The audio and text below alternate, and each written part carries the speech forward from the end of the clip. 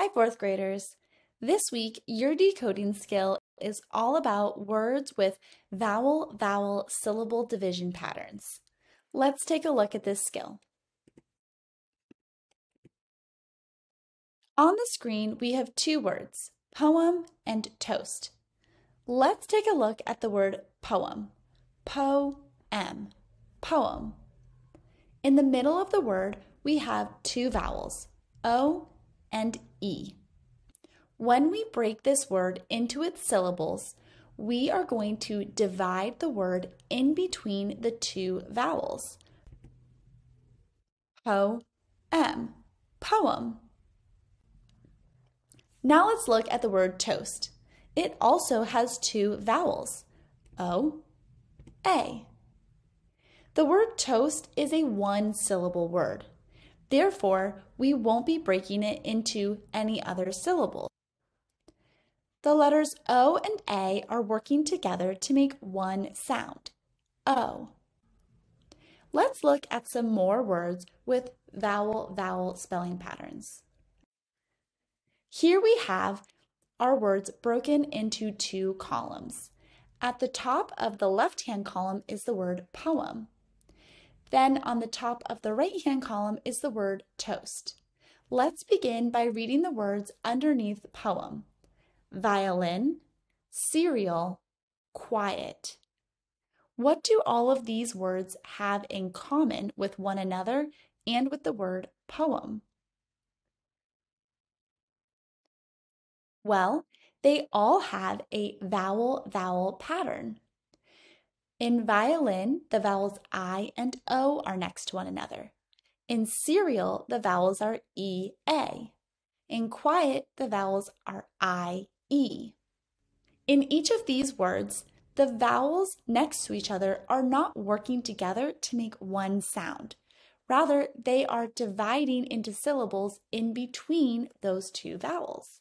Listen, violin. This word is a three-syllable word, but the first and second syllables break in between the I and O. The next word is cereal, C-re-al. Here, it's also a three-syllable word, but the second and third syllable break comes in between the vowels E and A. Then we have the word quiet, quiet. This is a two-syllable word, breaking in between the letters I and E. In this case, the vowel U is actually working together with the Q to make the Q sound. Now let's look at the words underneath toast. Believe, good, breath. What do these three words have in common with one another and with the word toast? Well, in these words, the two vowels that are next to each other in that vowel-vowel syllable pattern are working together to make one sound. Believe, believe. The I and E in believe are working together to make the E sound. Good. In the word good, the letters O-O are working together to make the sound. In this word, the E and A are working together to make the E sound. Here you can see that when the vowels are working together to make one sound, there will not be a syllable break in between those vowels. Now let's look at some more words. This time, you are going to be working to sort the words either into the column that matches poem, where there are two vowel sounds and the word breaks in between the V pattern, or they are like the word toast, where the two vowels are working together to make one vowel sound and they are not breaking into syllables in between those vowels. Let's start with the word dual. Where does dual belong? That's right, it has two syllables, do-el. So it's going to go in the first column. How about the word annual? Yes, annual will also go under poem. Annual. the syllable breaks in between the U and the A. How about shoe? This time it goes under the word toast. Shoe is a one-syllable word, and the O and E are working together to make the oo sound. Next is the word react. Where does this word belong? That's right, it belongs under poem. Here, the E and A are not a vowel team. Instead, the word breaks itself into syllables in between the E and A. React, react. Then we have the word fluid. Where does this word belong? You're right, it belongs under poem. It has two syllables and the syllable breaks in between the vowels. Fluid. Then we have the word said.